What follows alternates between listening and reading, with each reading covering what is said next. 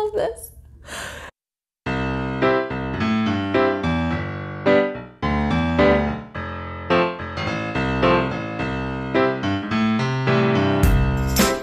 Hey everyone, today is Thursday, March 25th, 2021. I'm Tara, welcome to A Loop Through a Loop. I'm so glad we're hanging out again together. It's been a busy month and the blossoms are starting to pop up and out on our trees outside our bedroom window. And I'm so excited for spring. And I know that I'm not the only one. There are lots of us that are ready for nice weather. Tired of the cold. So I'm gonna jump right into what I'm wearing because I finally finished my fingering weight version of Blue Christmas. And I want to talk about it with you just really quick and sweet. I don't want to take up too much of our time on this. So I had originally knit this version, which is an Aran weight out of Lion Brand Fisherman's Wool. This is great for going outside, but it's a little too warm for in the house. And if I want to lounge about inside, I needed something that was lighter weight and a little more breathable. So this is 100% wool.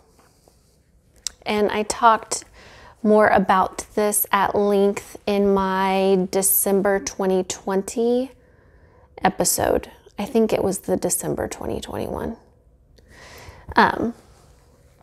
So I'm not going to hash out all of the details again. You can check out that podcast. I think it might be 4 or 5. I don't know. You'll know which one it is because I'm wearing this in the picture for the video.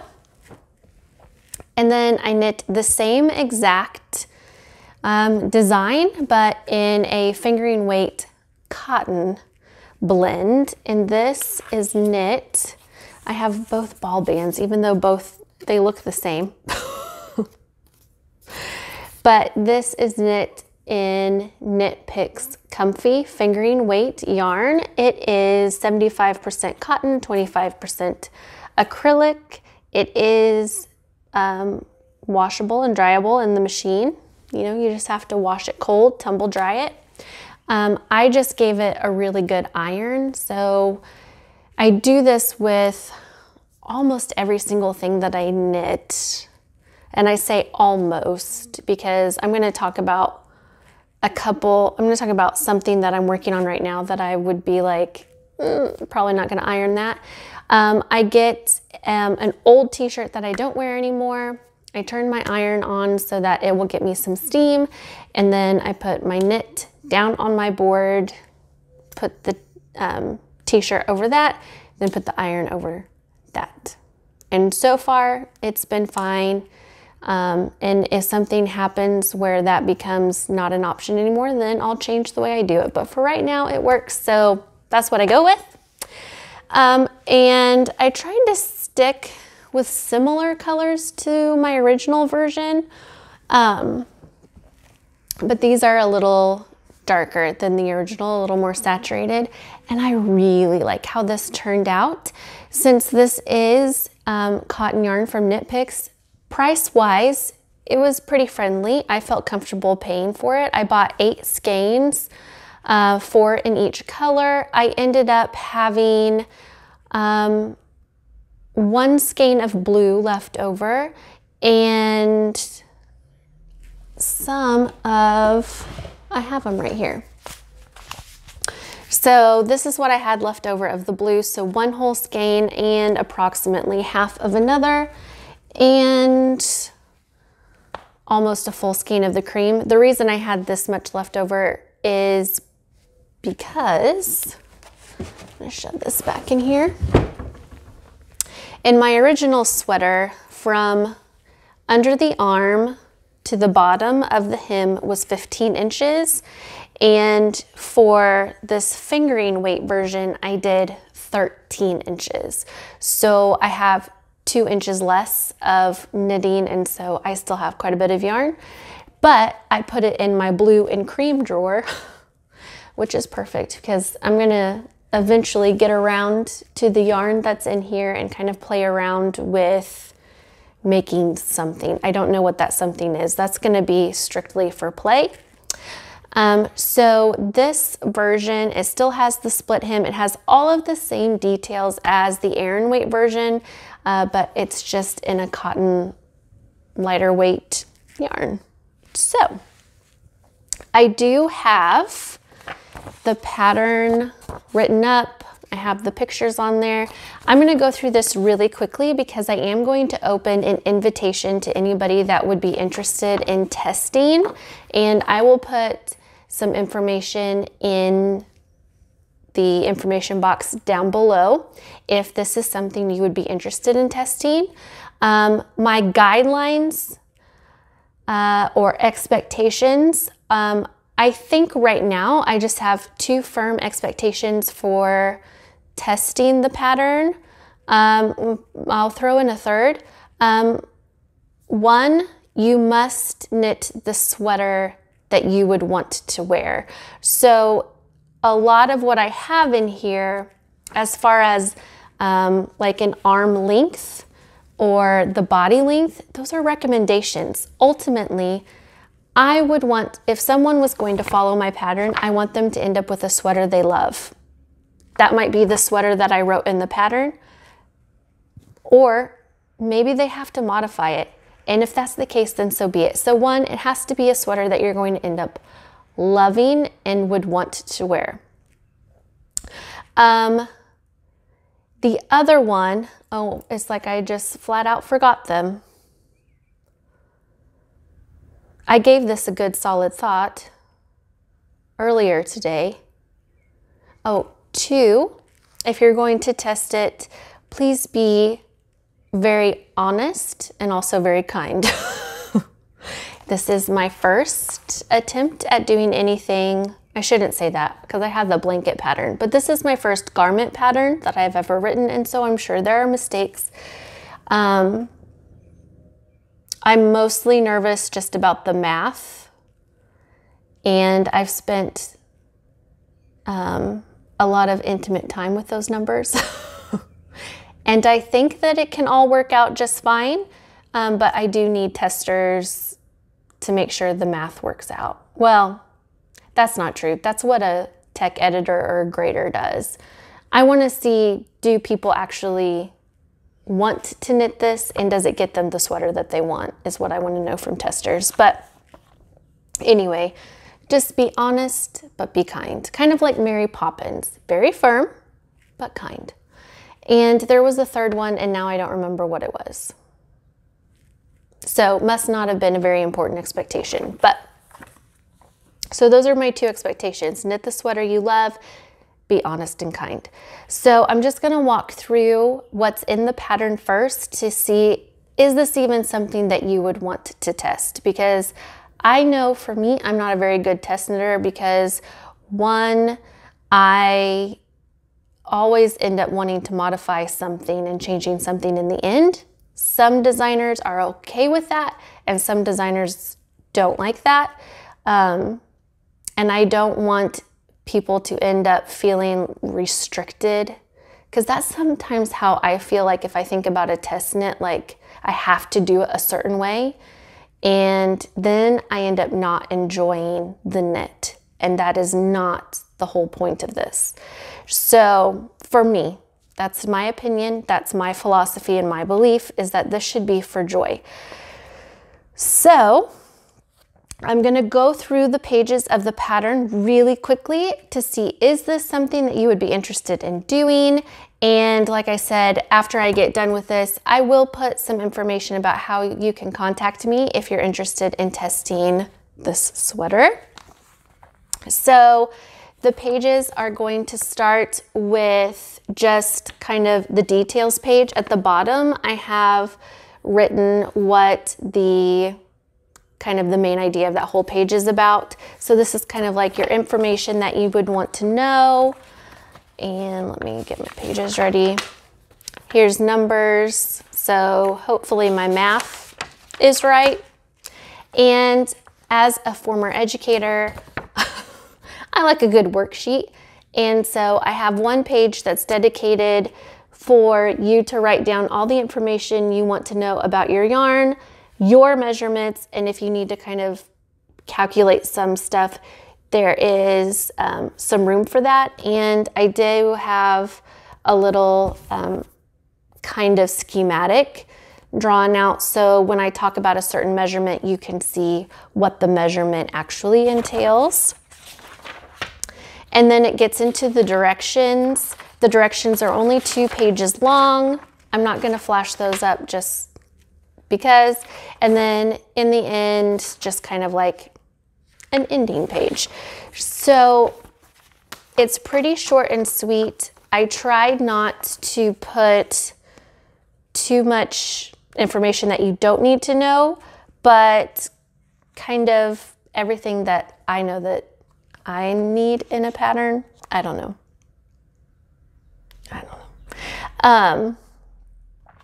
Let me think, is there anything else I need you to know? So here you can see where it says video link. So in the pattern, even if I go to the worksheet page where you do your numbers, there is a highlighted link. So if you have this pattern pulled up on your computer or device, you should be able to click on any of the highlighted yellow links, and it will take you to a video that I made specifically for this pattern just to show you how I did things, to kind of walk you through it in case I did not write something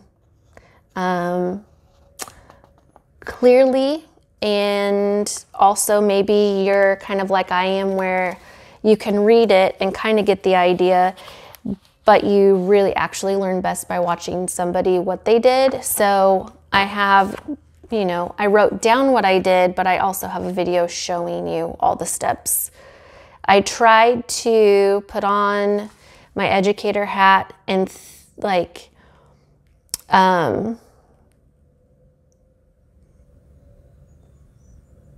think, if I was knitting this, what are some possible questions I could have? And then tried to make sure that the pattern and the videos that accompany the pattern could kind of answer those questions as you go to make things a little easier. But that's the pattern. And like I said, I'll have more information down below. So that's that. This is very comfortable. I like the way it looks. Cost effective with my Knit Picks cotton yarn, but I do feel like the color choices and like our side detail and the little details of the exposed seam at the shoulders, it kind of gives me maybe a higher end, I mean, I could only hope, like a higher end Ralph Lauren look. And of course I love a pop collar, so that's that. We are going to go ahead and jump into FOs. There was quite a bit, a lot of sewing this month, so let's get into it. For March week 1, we have 3 finished projects. I did make another drawstring bag, this time with a little bit more coordinating fabrics. And these I got in the remnant clearance section at Hobby Lobby. So I think somebody probably used these 3 fabrics together, probably in their own quilt. And then there was just remnants left on the fabric bolt, and then I was lucky enough to come on the right time and scoop up their extras. So I have my next project lurking in there, and I used my School of Sewing book so that I could remember all the steps. So there's not much to say about this. It's exactly like the other bag. I used the same instructions. I have been playing around with the width and length of the fabrics, like just seeing how changing an inch here or an inch there modifies the size of the bag. But other than that, it's the same basic construction, just playing around with different measurements. Then I made a second bag, or I guess technically a third bag, still just remnant clearance fabric at the store, whatever I could find.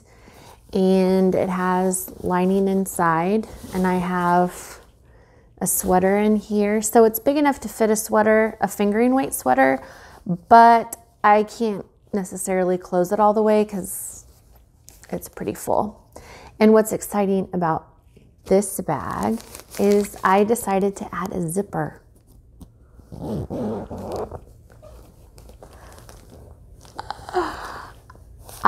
This is my first zipper ever in my life. And it turned out so nice. I was kind of proud of me for being a novice sewer. All I did was follow Shay's instructions in her book on how to put in this kind of a pocket. That I think the tutorial is like with a purse project, but you can use the same idea for anything. So I'm really glad I did this because I can put stitch markers or a cabling needle, really like a tape measure. You could put little things in here. This could be the little notions pocket.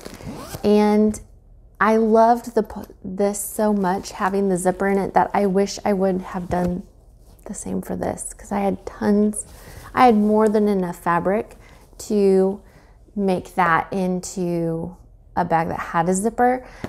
And I guess I could go back and I could pick out the stitches and then put the zipper into it, but that's probably not going to happen. I'll just make another bag.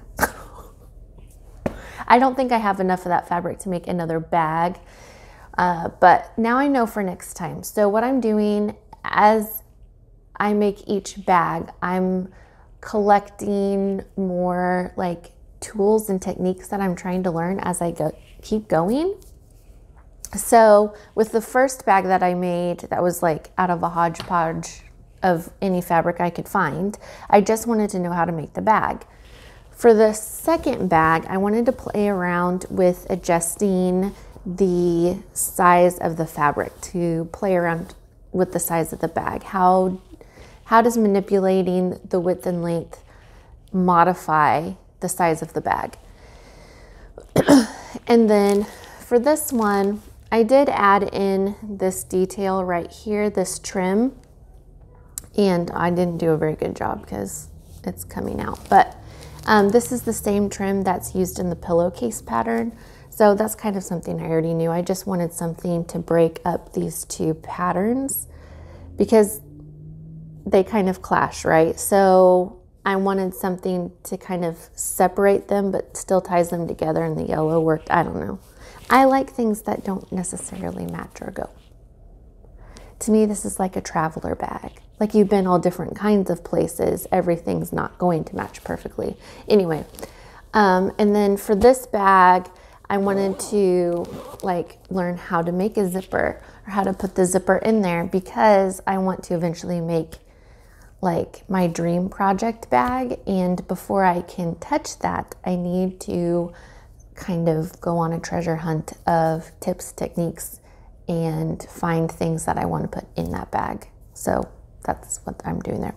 The last finished object that I have is a hat that has a little bit of dog hair. If it's not my hair, it's a little bit of the dog's hair. So, and it's black and our dog is white. So there you go. So I finished the Odette hat, or the Odile hat. I think it turned out, oops, put it on my head straight. I think it turned out very nice, very lovely.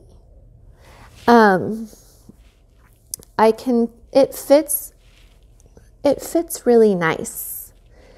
But what's funny is I can tell on this hat specifically, not so much on the other hats that I made, but on this hat, when I got down to that ribbing, like my hands just hurt so much. Like I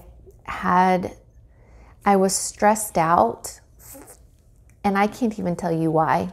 And I don't even know that I had a good reason for the stress that I was feeling, but my tension got tighter at the ribbing and my hands ached. I was so glad to be done with this. Part of my tension and tight knitting could have just been, it's black yarn, so it's more difficult to see. And with the kids running around, and I don't really have great lighting where I knit in the kitchen when I'm downstairs with the kids. And so it's not impossible to do, but it's not like, it's not the best for black yarn, you know. But if I hold it up like this, you can see the stitch definition pretty clearly, I think. I like the mix of cabling and lace. I like the traditional ornamental look. So that's something I've learned on my knitting journey. It's very fascinating to me to find out what I'm drawn to. And I've just decided that there are a bajillion new patterns that come out, I mean, every day, right? It seems like if you go on to Ravelry, there are tons of new patterns out all the time. And there are designers that I love. But I'm trying to practice the exercise of not purchasing a pattern until it's time to make it, because I have in the past, like with Andrea Mowry, I have tons of her patterns. I like her style of knitwear that she designs. I feel like I can take what she has designed and fit it into my wardrobe very easily. It feels handmade, but not necessarily like homemade. My great aunt Girdle made this for me. You know what I mean? And the way that her pattern, I like the way her patterns fit my body.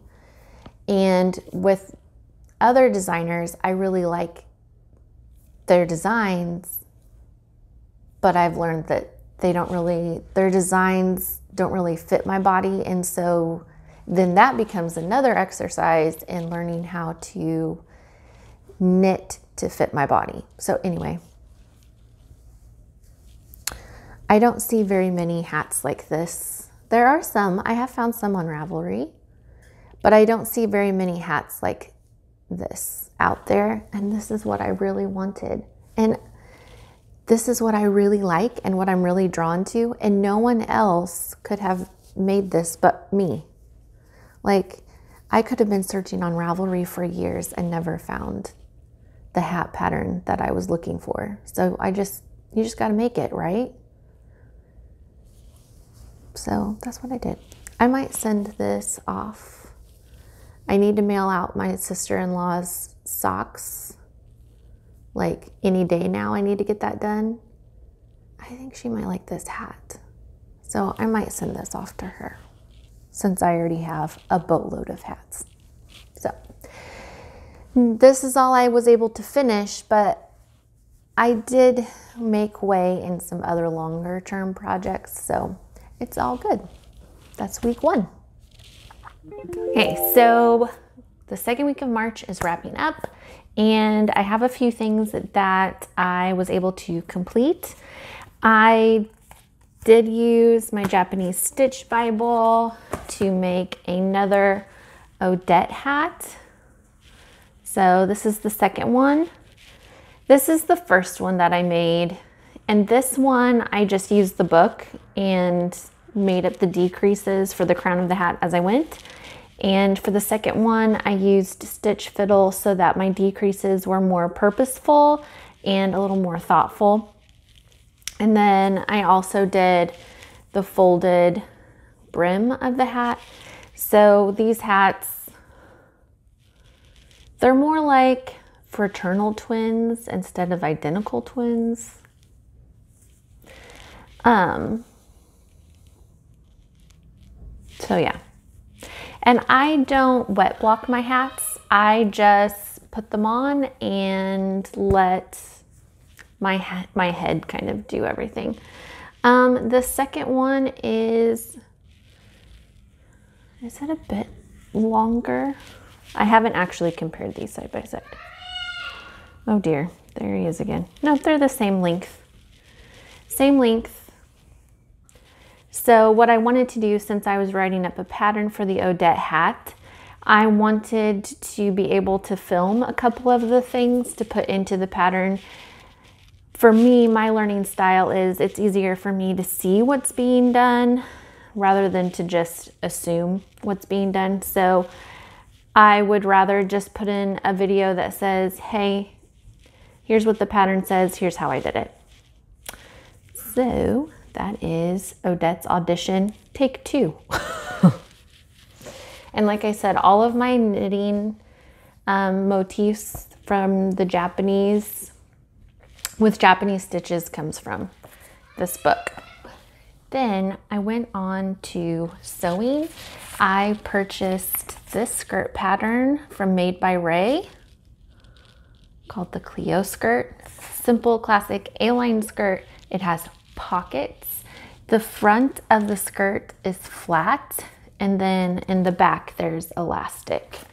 So I have several to show you. So what happened when I was making these is somebody in one of my recent videos had said, have you checked out Ruby Moss Cottage? And I was like, you know, I don't think I have, but I think I've heard her mentioned many times. So I tuned into Joyce and I was hooked, and she kept talking about Anne with an E.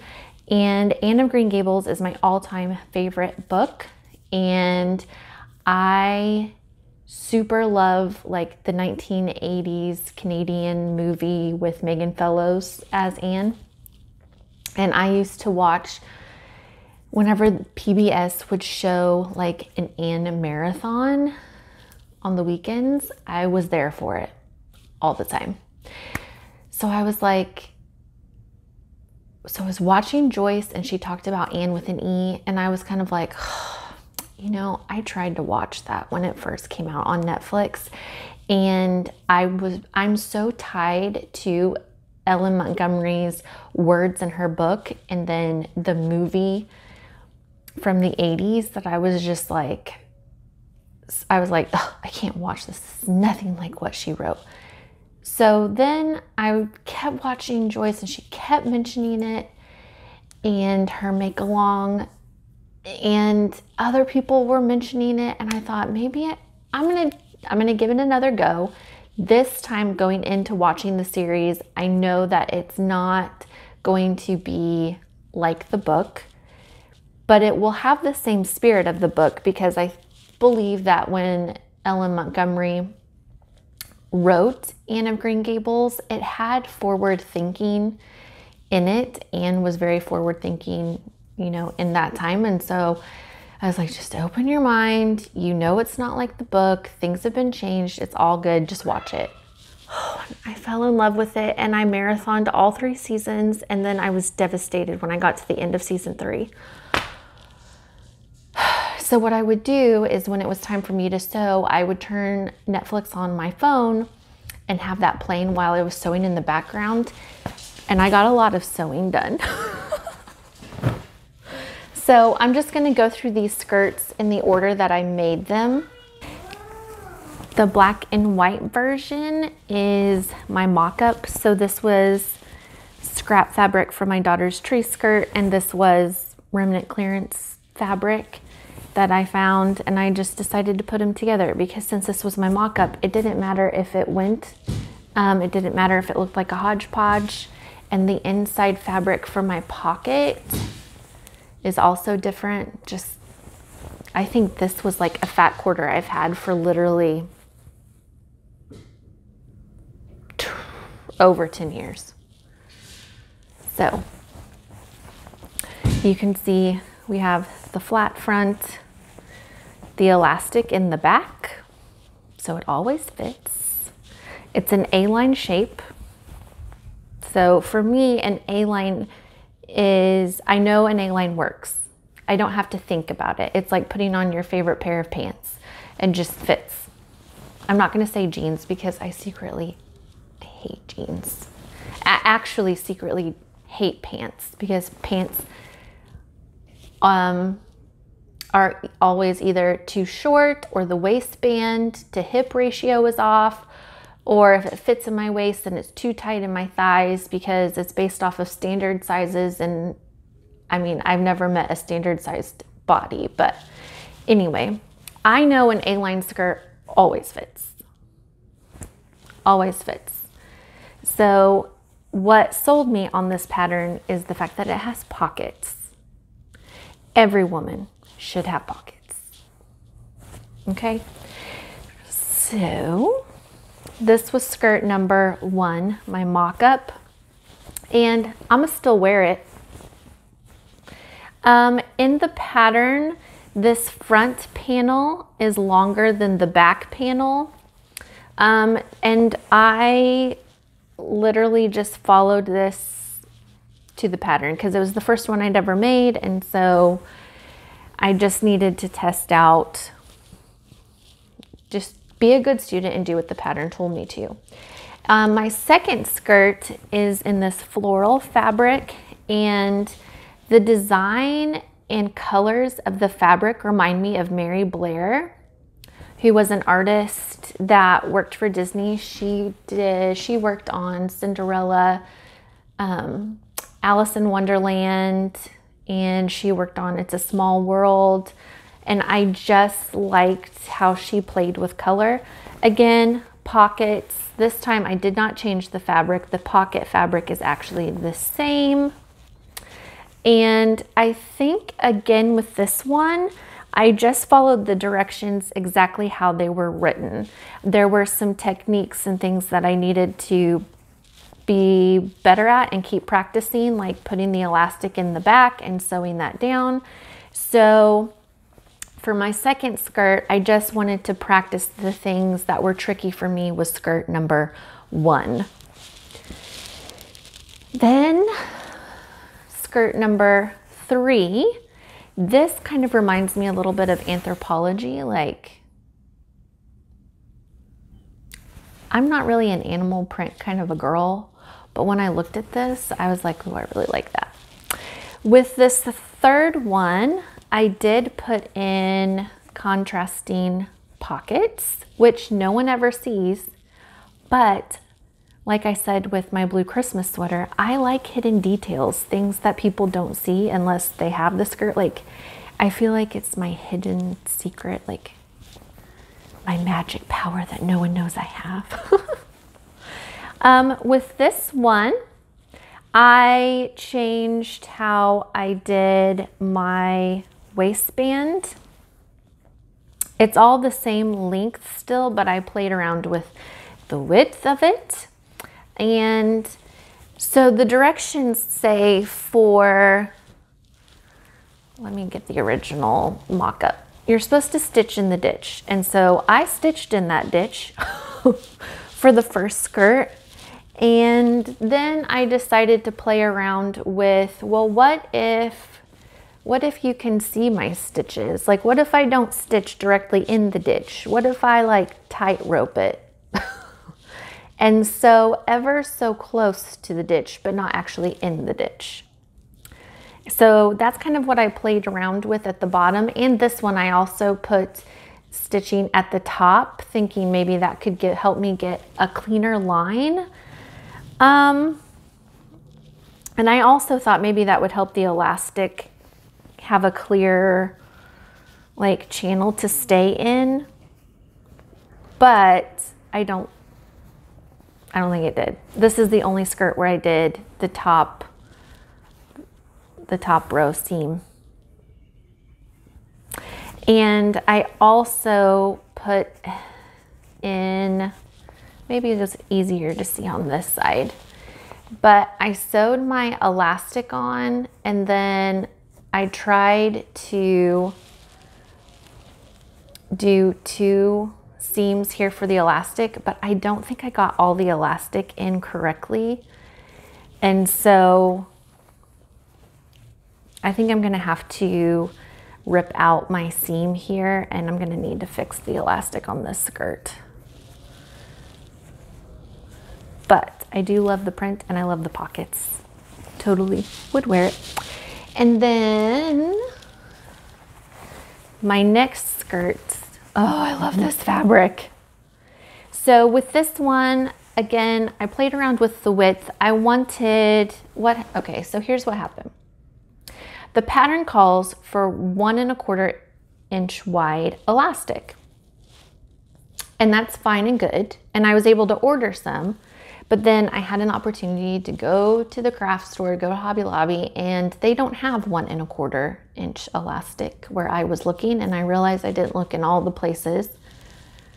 But regardless, in the place where I was looking, they either had 1 1/2 or 1 inch.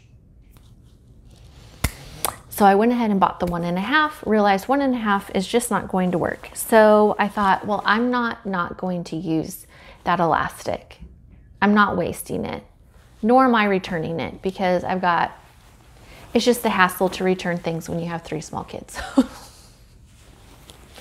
And I thought, well, I'm gonna keep sewing. I might as well just use it. So this time I made the waistband wider so that it could accommodate the elastic. I still did the double stitching, like the 2 seams to hold my elastic. So my elastic is in there, it is straight. This woven cotton is not it has more movement to it, a little more drape to it than I would call the other skirts are a woven cotton, but it's more of like a quilter's cotton. And this is more, I don't know, it's just not as thick. It has a better drape to it for sure. And I did modify my panels that make up the skirt. So what I did is whenever I have the fabric laying out, and let's say the fold is here and the selvage edge is over here, in the pattern you're supposed to cut down this way for the width of the fabric to make up the skirt. And this time I just didn't do that. I cut out 2 rectangles, and however wide my fabric was, that's how wide the panel stayed, because I wanted to have less waist after I made the skirt. And this has pockets as well, but it's just the same fabric. I did not contrast the fabric. The animal print skirt is the only one that I used contrasting fabric. And the only reason I didn't do that with this one is because any fabric I would have used, I didn't have it washed and ready, and I don't know. But I love this fabric, and it feels really nice. It wears really nice. I did not stitch in the ditch. This time I put my stitches at the bottom, and I ended up doing, this was a mistake. Actually, it has 2 rows of stitching because I accidentally didn't catch the underside, and so I had to go back, and I thought, well, I'll make it look like it was supposed to be double stitched. And then all of the skirts, I should say, at the hem have double stitching. You probably, I don't know if you can see because of the fabric, but my hems at the bottom are getting a lot nicer. I mean, I notice a difference every time I go to make one and finish one, that I'm like, okay, I did a lot better on this. I need to work on this next time, whatever. And then this is the one I finished up yesterday. So we went from like bold and colorful to just kind of a soft. This does have a pattern on it, but the pattern is very subtle. I don't even know that if it can pick it up in the camera. I don't know. But I like that from far away, it is just kind of plain, and then when you get closer to it, you can see the difference. Like, you can see the pattern to it on the fabric. So with this one, with a lighter color, I should have sewn in a lining to go with the skirt, but I didn't. So I just have to be very thoughtful about how I wear it. Maybe buy a slip to wear underneath it. This has pockets, like I said, like all the other skirts, but no contrasting fabric.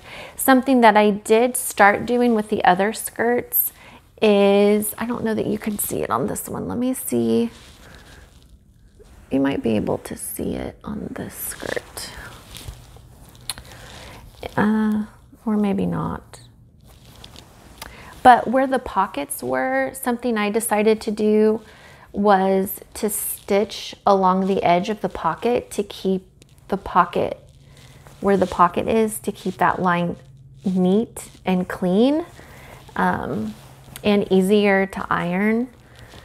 So that's not in the sewing pattern, but it is a modification that I made. Anything that I can go through and make something a little more crisp or cleaner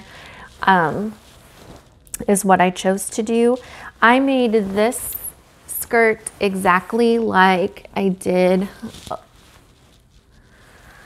These two skirts were made using the exact same methods. I went a little slower on this one because I knew like I need to slow down when it comes time to put in the elastic. And this, with this last one, this one and that other skirt that I just showed with it, I think I nailed the elastic portion of it. Like I sewed it exactly how I wanted to. Something that I need to work on is getting this front panel sewn on straight. Apparently, when I was sewing this, I must have been pulling on the fabric just a little bit too much, and so now the front waistband is not flat and straight like I would want it. But in the end, who cares? I mean, I'm still gonna wear it. I still love it.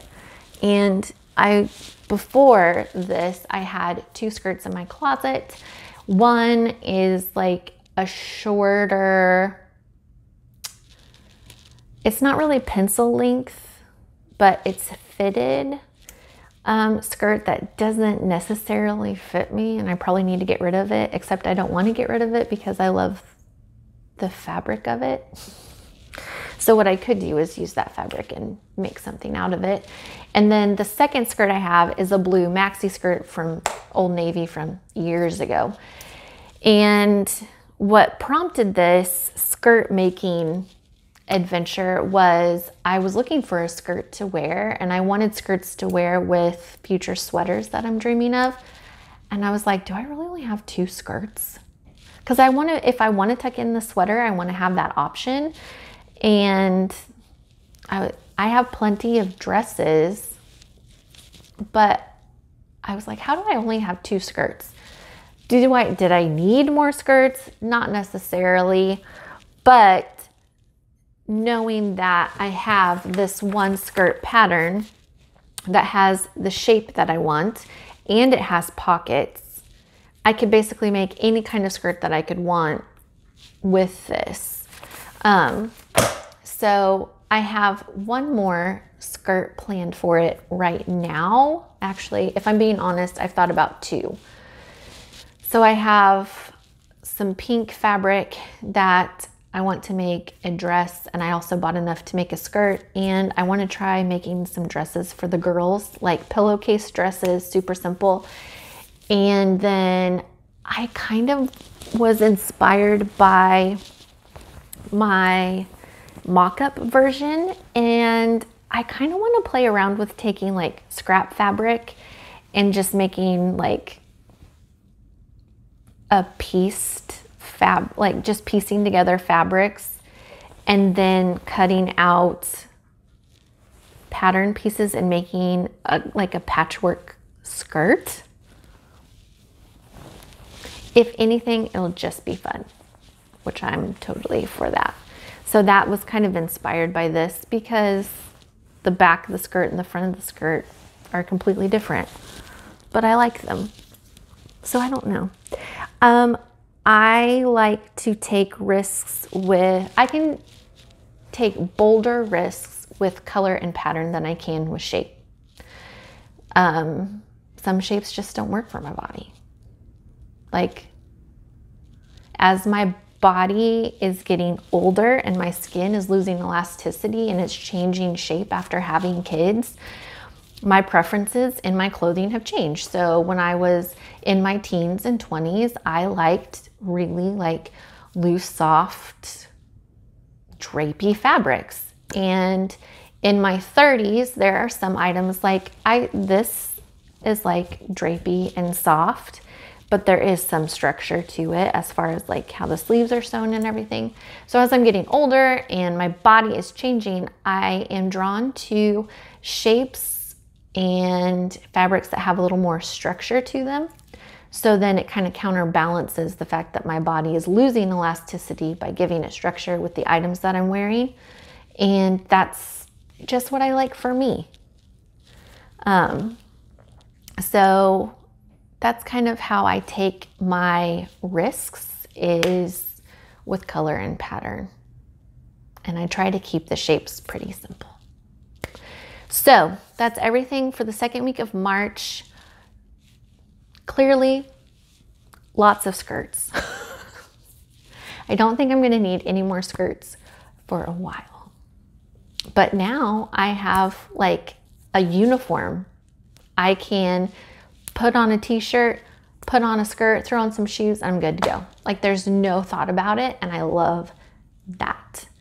So my next thought is, I have purchased a couple of other patterns. In my head, I'm thinking if I could just get like a basic sewing patterns for a skirt, pants, dress, and a top, like a shirt, pants, skirt, dress. I'm going to throw in overalls because I love me some overalls. If I could just find just 5 sewing patterns, and then I can just use those over and over and over, then winner, winner, chicken dinner, like I did with this. I would recommend this. I do think it was an easy pattern. I am still very much a beginner sewer, and so my skirts are not always perfect, and there are things that I need to keep doing to get better. So if you're a beginner sewer and you go into this thinking you're gonna make like a perfect skirt, I would still say make a mock-up and just practice first before thinking you're making your dream skirt. I've now made 4 of these. Have I made, how many did I have? 1, 2, 3, 4. Oh my God. Okay. So I've made 5 of these now, and there are still things that I need to work on. So it's just like with knitting, like it just takes practice. You know, I've done, I don't know how many thousands of stitches I've done with knitting, and I'm getting better and getting better, still not perfect. And it's the same for my sewing. I would ultimately like to be able to have a handmade wardrobe. I'm not going to sacrifice the store-bought clothes that I already have, because that's not necessarily helping out in the sustainability realm of things.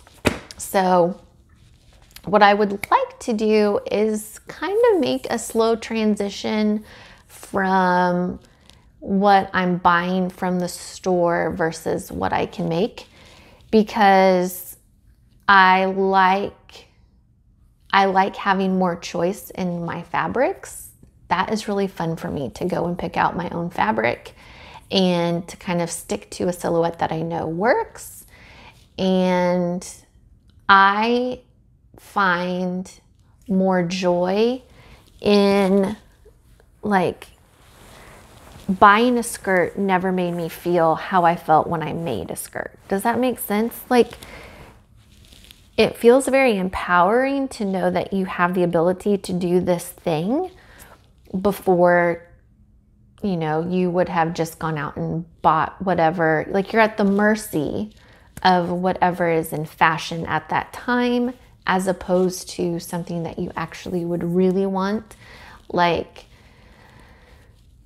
an example would be, like, I'm still on the search for like my dream jeans, and like in my head, I know what I want. Like I want kind of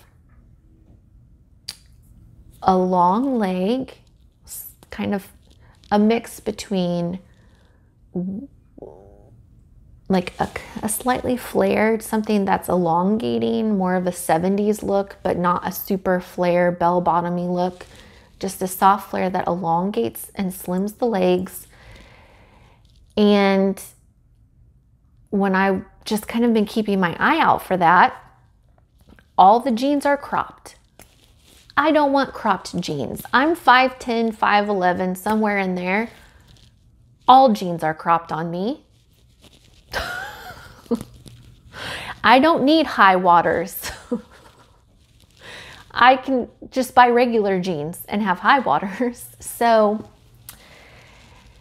I don't know. I'm still just on the hunt for that perfect thing. And I don't like the feeling of being at the mercy of whoever's deciding what the fashion trends are. I'd rather just go buy the fabric and make what it is that I'm looking for in a fabric that I would like.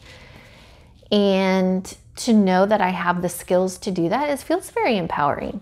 Does that mean I'm going to stop buying clothes at Target and Old Navy? No. It doesn't, but I kind of just like the idea of going back to a time like when my mom was younger and when my grandmothers were alive and were raising kids, and they made their clothes because that's just what you did. So not only does it give me like a creative outlet, but it ties me back to like, it just makes me feel closer to my family in a kind of weird, convoluted, roundabout way. It's like, I don't know. It just makes me feel like when I sit down at the sewing machine, it's like I have my mom.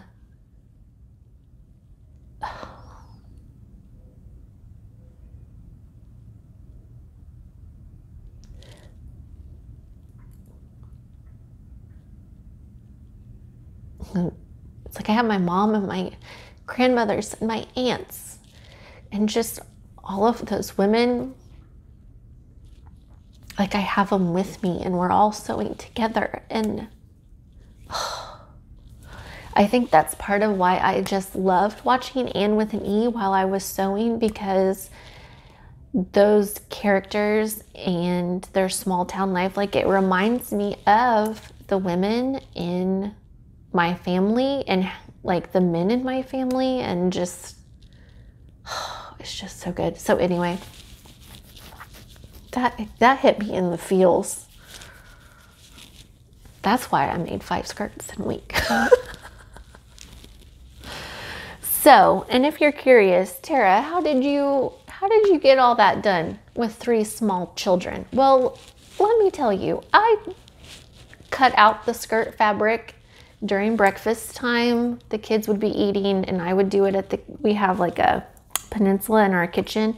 So I would put out all the things that I needed to cut out the fabric. So I would get all my pieces cut out, and then at nap time I could go in and sew the skirts together. And just like with anything, the first time you do something, it takes way longer. And then by the 5th skirt, I was like, it was sewing itself. So that's how I was able to get it done with 3 small kids.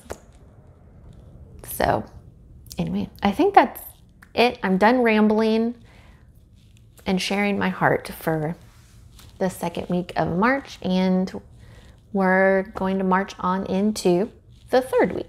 So for this week, I did some knitting, but I wasn't able to finish any projects, but I did get some bags made. Shocker.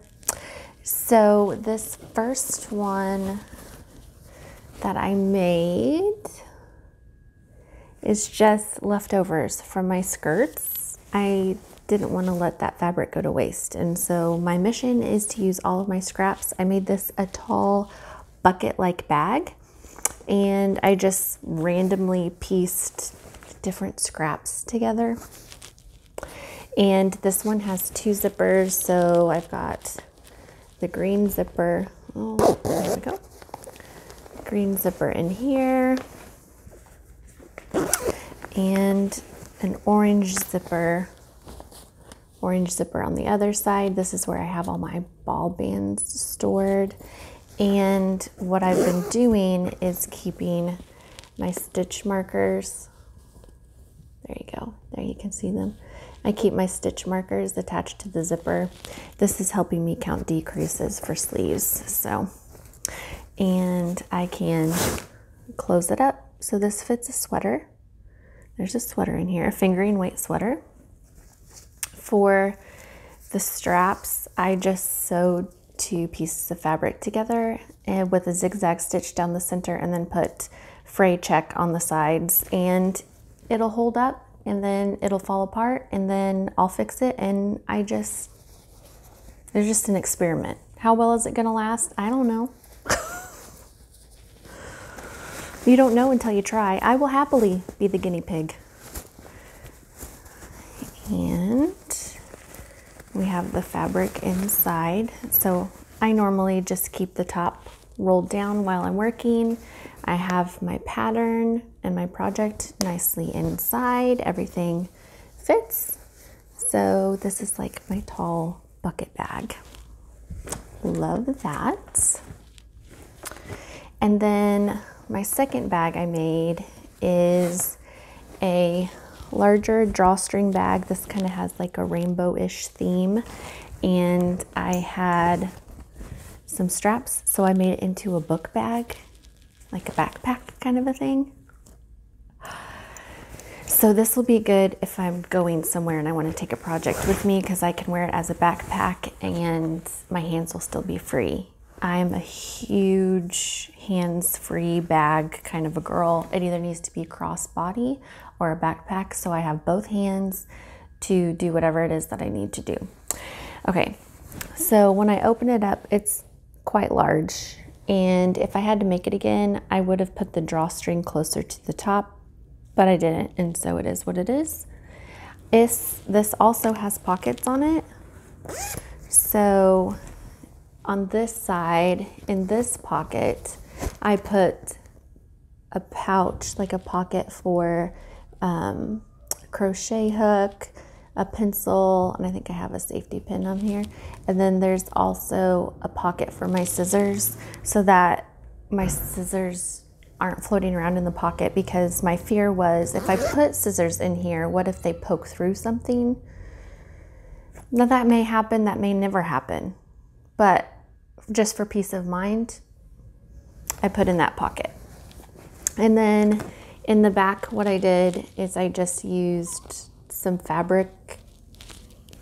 I couldn't really recommend what I did. I don't even know what I did. I took fabric, strips of fabric, I sewed 2 lines, and then I turned it kind of halfway inside out, but not completely smooth, so that it still has some squish to it. I didn't cut down the seams. I left things pretty thick so that it could stay kind of squishy, and then I just sewed back and forth, back and forth, back and forth, back and forth. I was like, I don't want this to fall off. And then I did the same thing with the bottoms as well. And I just ordered these straps off of Amazon because I didn't quite know what I was gonna do, and so I didn't want to put too much money into it because I didn't want to ruin like anything that was real leather. But there is a pocket back here too, underneath the straps. I put in another pocket, and this is the red pocket, and the pink fabric, it fits the dimensions of my phone.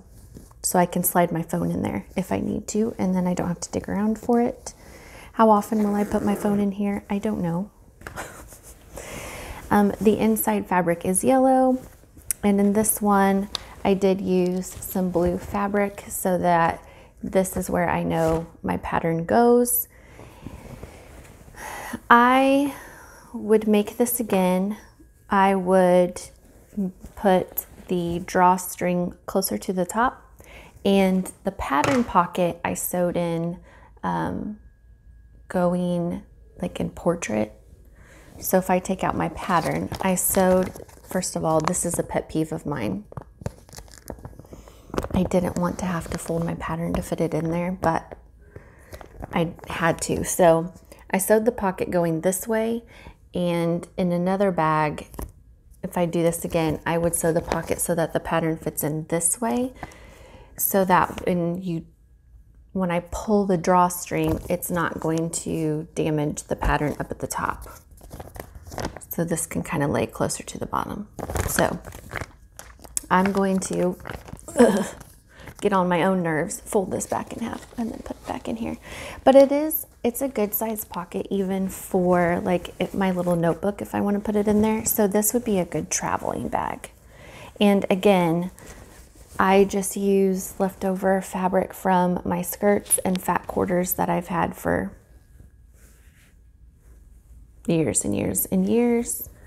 And yeah, I did put, for both of these bags, I do have interfacing, fusible interfacing for the fabric on the outside to give it just a little bit more stability so that it can stand up on its own without getting kind of floppy. On the smaller bags, I didn't do that just because they were smaller, and so it was okay if they were just a little bit floppy.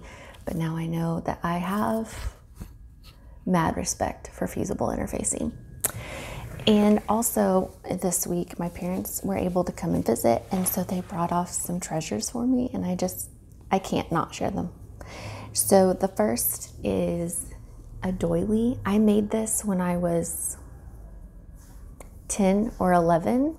My grandmother had started this pattern, and she decided, I had learned enough that she said, okay, you can make it with me. Now this is only the center motif. If I remember correctly, this actually on the sides, it would go kind of more to a triangle on both sides. I only did the center, and I got it done fairly quickly. I think I reached this before she did. Like I got to this point in the pattern before she did.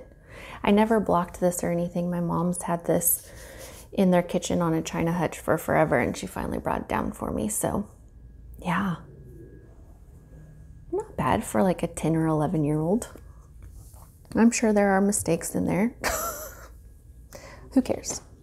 She also brought me some of my grandmother's old sewing and craft books. So there's the Simplicity sewing pattern book, and it is from, what year is this from? 1954. This would have been the year my mom was born, but this was from my father's mother. So she has her name written up at the top. And it's basically like a how-to. Like it's how to sew, like facts about fabrics. There's all kinds of stuff like this. Fabric terms and preparation, cutting, novelty cutting, pressing, needle and thread guide. So I'm gonna have to sit down and like really look through this. Best colors for your type, like your hair color. That's funny. I wouldn't follow that now. How to make a skirt. I mean, I need to sit down and really go through this. Like they have different, how to do different stitches. This is like invaluable. I don't need a how-to sewing book. Now I have one. And then she also brought me a couple of the magazines that my grandmother had. It's called The Work Basket, Home and Needlecraft for Pleasure and Profit. So I have a few of these. I have 3 from 1952 and then 2 from 1951. And this is really cool because my grandmother would have been pregnant with my dad and my uncle. They're twins. She would have been pregnant with them when she had these. And that's really cool. That's super cool. So I believe that this would have all kinds because this says how to knit a classic sweater, crochet a blouse. What else is on here? I think it mostly knit and crochet. I haven't had a chance to really look through them. There's some needlework in here too, like cross stitch stuff, but just these little bitty magazines. I love it. I think there's some quilting in here. So basically any like needlecraft.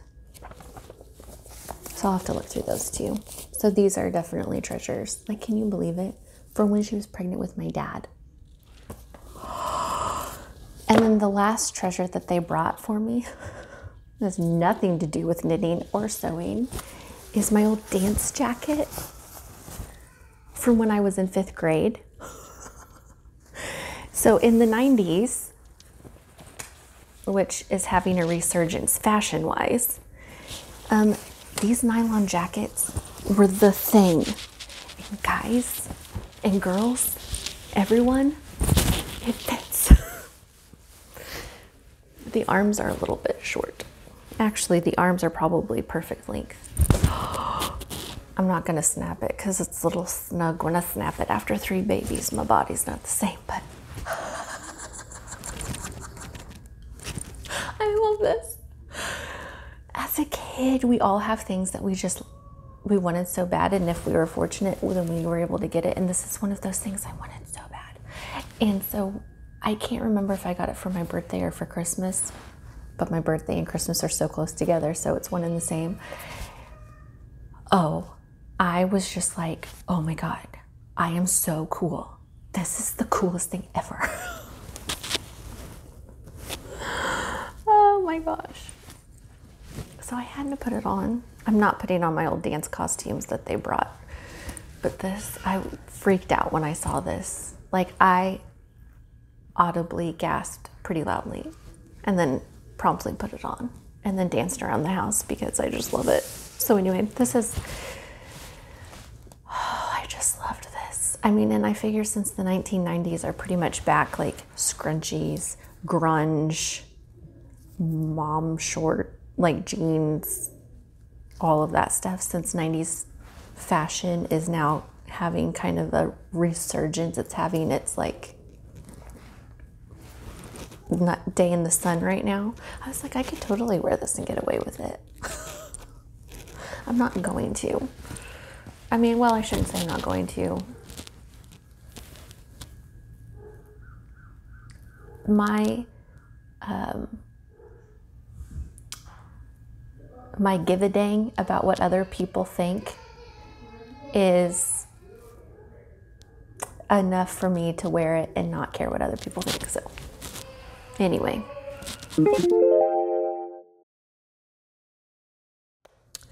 Okay, so now we're ready for works in progress. I am going to jump into the project that I have in my little bag here. This is Something in the Air by Ho-He. I've worked on this. I've only knit maybe a couple of rows on this month. I haven't made a whole bunch of progress, nowhere near the amount of progress that I made in February, but that's okay. I had a lot of other things I was working on. This is 2 skeins of Gabriella Makes DK in the colorway Cider, I believe, if I remember correctly. I did not alternate the skeins as I was knitting this. I ran out of the first skein, jumped into the second one. There is a color difference between the 2 skeins, but since this is going to be more of an infinity scarf style, once I have it on and if I wrap it around my neck, it's not really going to be that noticeable. And so I think it'll be just fine. Okay. That's kind of like the beauty of hand dyed yarn and naturally dyed too. So, and I haven't mentioned this, but something that I do have on here are my progress keepers. I don't know. I don't know how well you can see those. They're small, they're dainty. They're very beautiful. So one of my Instagram knitting friends, Shreya, had said she was going to make some for herself, and she had tons extras, and if anybody would be interested in having them, and she would send them to us. And I said, well, I would love to have some. And so I really like, whenever I work on this, that every time I see those, I think of her and her sweet family and her beautiful children. And so I just realized I never mentioned that she had sent those, and I wanted to say how much I appreciate that and that I do enjoy them a lot. And I have them on that project, but I also have it on inside my big bag here. I also have it on my, oh, I'm in the middle of a row. Shame on me. I normally don't do this, but I also have another one on this one. I really like it. It's very simple and beautiful and dainty, and I love it. I haven't really made much progress on this baby blanket. This is kind of where my head is going when we get into April. I have a third whip that I'm working on that I'm kind of like hot and heavy on right now. So once I get that done, then I'm going to work on this baby blanket. And the blanket that I made before this one, I kept calling the Four Corners blanket. Pearl Soho does have a Four Corners blanket, but that's not the one I made. The one I made is the 4 Points blanket. And I didn't even realize that I was making that mistake, except that a lovely woman had messaged me on Instagram to ask me about that project. And I had to go back into Ravelry and kind of look at some things. And when I pulled up my project page for that, I was like, that's not even, Four Corners isn't even what the project is called. The Four Corners blanket by Pearl Soho is a completely different blanket. It exists, but it's not the one that I made. I made the 4 Points blanket. So I apologize if I mentioned it and then you went over to Ravelry and looked up Four Corners and it never came up. That's because I made the mistake, and I'm so sorry. So, like I said, not much progress on that baby blanket, but that will be up next. What I'm hot and heavy into right now is a mohair project. So, spring is coming fast. This past week, we've had weather in the 60s, and the timeline for mohair is kind of ending. But for whatever reason, in my mind, I'm like, I need to get this done now. I got to get mohair done now because I'm doing my Make 9 Mal 2021 with Amy from Noble Character Crafts, and I have a pretty good dent in my Make 9, and one of those is mohair. And while it's still kind of chilly, I just want to get the mohair project done. So what I'm doing is I'm using that Starry Night yarn. So this is the shawl that I've mentioned. I think I've only shown it a couple of times. So this is Melanie Berg's On the Spice Market. And what I loved about this shawl, as soon as I saw it, I thought, oh, that could be Starry Night because this is kind of like stars. And this fingering weight yarn was a Starry Night Fade by Cornbread and Honey. And after I made the shawl, I had a lot of yarn left over. And so my plan right now is to knit the So Faded sweater, except not really. This is one of those patterns that I've had for a while and have yet to knit. And so I'm modifying it because I'm holding the fingering weight with mohair, so now it's a DK, so I have to do some math and modifications. And there's Samuel. You know, we couldn't do this without him. Okay, so we have a member of our audience live now. He's very excited, yeah. So what I'm doing is I'm using one of my favorite store-bought sweaters that I love the fit of, and I'm using that to kind of compare my sweater that I'm working on and trying this on as I go.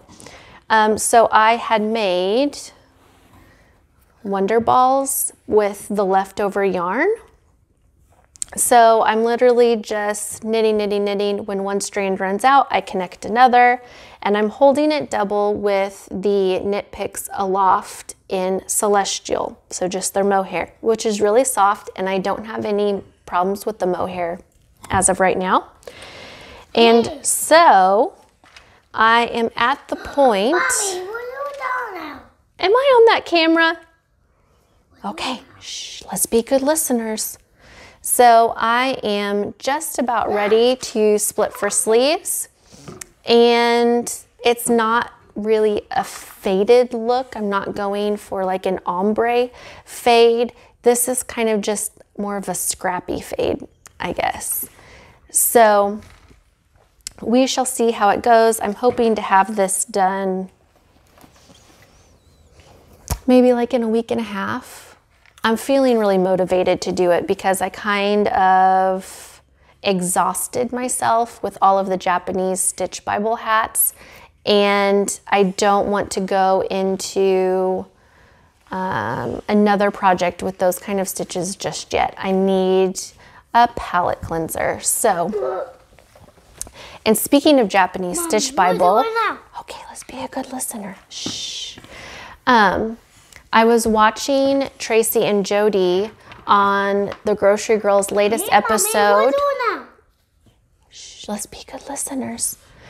On their latest episode where they had kind of a Zoom party, I guess, and they interviewed Amy of La Bien-Aimée, and they interviewed Andrea Mowry because they're doing their Comfort Fade Cardi Cal. And I love listening to Andrea Mowry talk and teach. She knows quite a bit, and there's something about her teaching style that's very easy to understand, and I just learn a lot from her every time that she talks and speaks. And one of the questions that Tracy and Jody asked them is that if you were a knitted piece, what would you be? And I was like, well, shh, be quiet. Can you wait? Can you wait for, hold my hand. Will you hold my hand? Oh, thank you.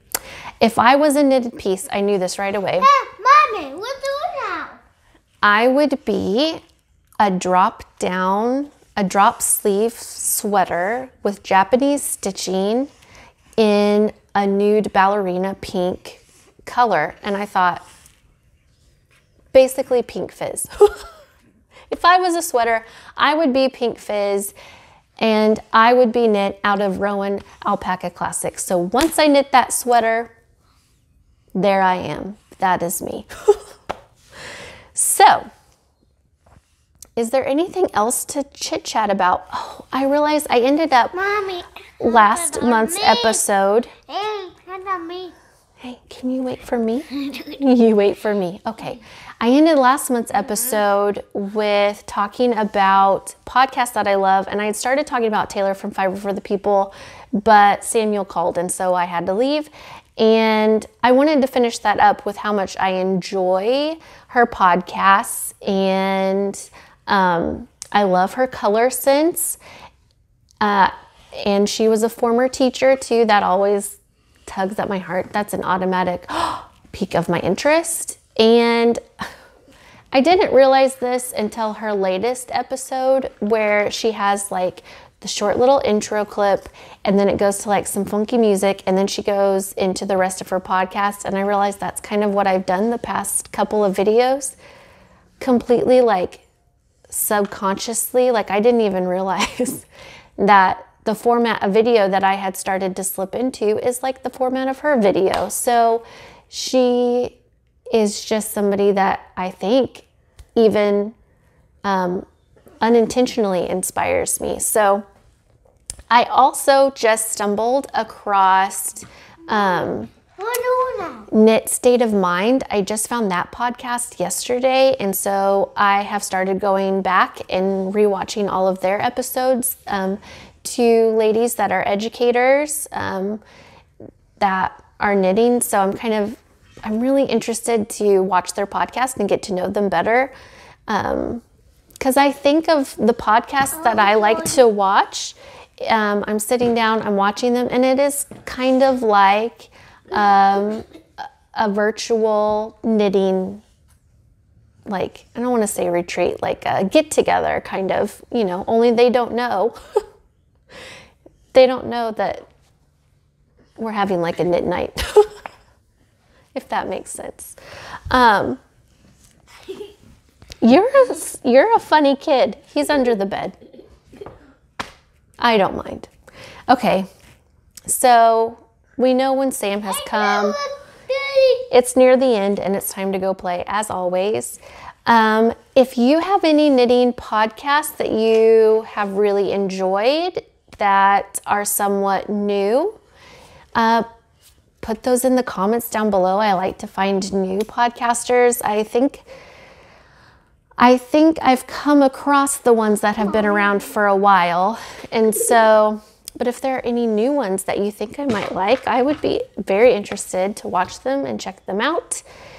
And, another thing I've been doing while I've been knitting on this Starry Wonder, that's what I'm calling it, Starry Wonder, is now I am rewatching Anne with an E. And I think I'm halfway through season 2, the second time around. So I know Joyce said in maybe two or three podcasts ago of hers in Ruby Moss Cottage that she was rewatching Anne with an E. It's just that good. If you like it, it is just that good. So, are you funny? What are you doing? That's all that I have. If you're interested to know, potty training's going just fine. My trick for potty training Sam was wait till he's actually ready to do it. Because I learned with my daughter, if they're not ready, then it just causes more stress and anxiety than it needs to. So we're gonna go snuggle and maybe watch some cartoons. It's raining outside, so we can't really go outside to play right now. That's everything, and I will see you in April.